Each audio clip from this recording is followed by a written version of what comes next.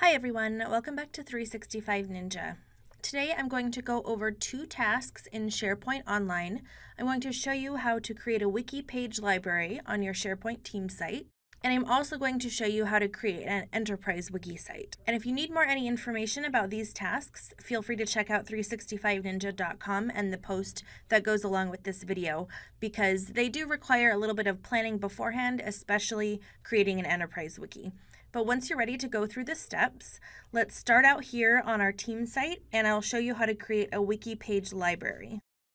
From here, you'll click your settings gear and select add an app. And you can either scroll through all of your apps, you might have to go through multiple pages, or you can just simply type in wiki and click enter or press the magnifying glass to search. And here's our wiki page library app. So select that, give your app a unique name, and click create. Now in your site content, you can see that your Ninja wiki has been added, and you'll see it here in the menu on the left-hand side. Now let me go back home and I'll show you how to create an enterprise wiki. Again, keep in mind this requires some planning, so be sure you know what you're doing before you go through these steps. Click on your settings gear and go to Site Contents. Now I have to scroll down a little bit and click on New Subsite.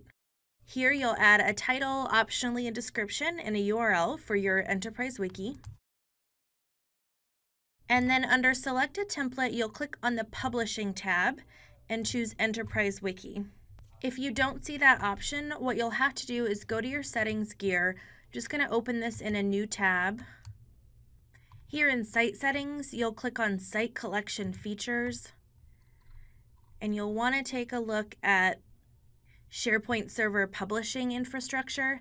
That's the component here that I had to make sure was active in order to have that publishing option. So if you didn't see the Publishing tab under Template, that would be why. Alright, so I clicked on Enterprise Wiki. I can use unique permissions if I'd like, but I'll keep mine as use same permissions as parent site.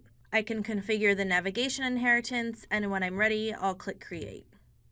And now your wiki has been created. You have some sample content here that you can use for yourself, or you can feel free to edit and begin adding content to your new wiki page.